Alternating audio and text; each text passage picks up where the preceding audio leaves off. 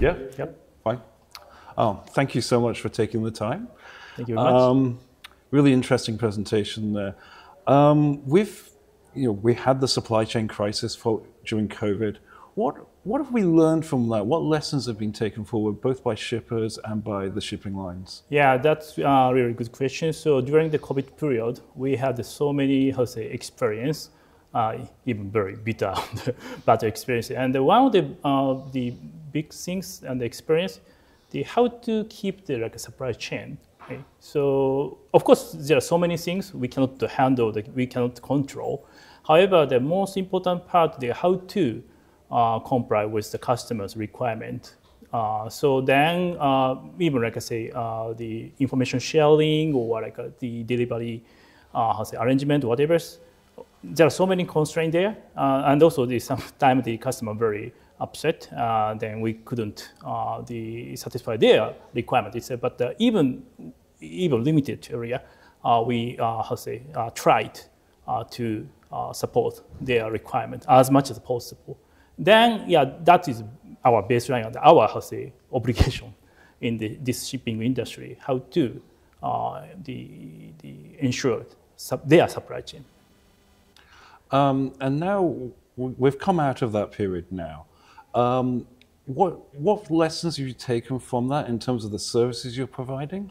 Yeah, that one of the points, especially during the COVID,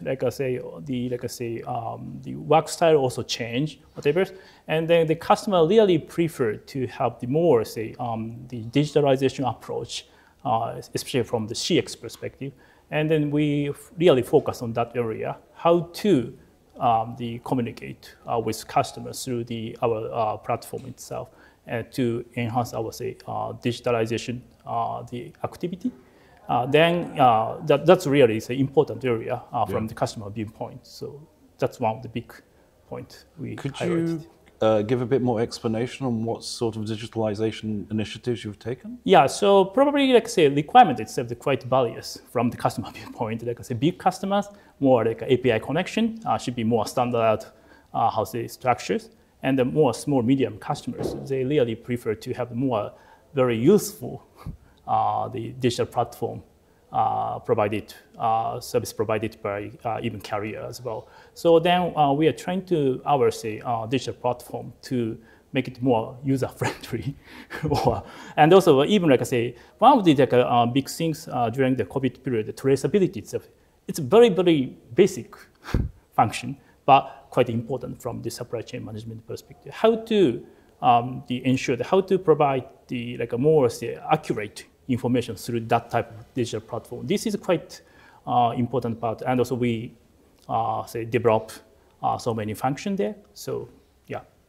So you're getting much more accurate on that information now, and the timings and where shipments are. Yeah. So still, unfortunately, we have so many things to do, and not the perfect situation yet. But we are trying to enhance the capability, because that is quite a basic point, but quite important point from the supply chain management perspective. That's our understanding. Okay, yes, I definitely understand that. And just looking ahead, the market's obviously changed now. Would you say the market's normalized that we're in? Yeah, market itself is normalized. But cargo flow or demand itself are still some of the demand issue there.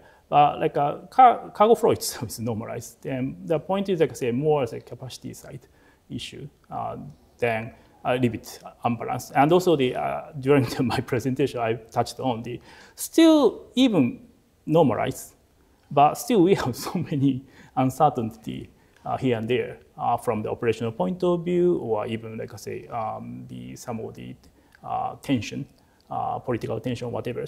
So that area still we have some challenge there. And how do you cope with those challenges? How do you plan ahead? Yeah, so that's a good question, because that issue is quite various. Even now, even today, we can tackle something. Tomorrow, the new thing is coming. So the point is how quickly we can understand what's going on, what's happened. Then how quickly we can come up with a solution to collaborate with the operation guy or marketing guy or somewhere, any other place. How quickly, as entire ONE as a shipping company to respond that issue quickly. That is quite important part, I believe. Okay, great. Thank you so much for taking the time and for those insights. Thank you very much.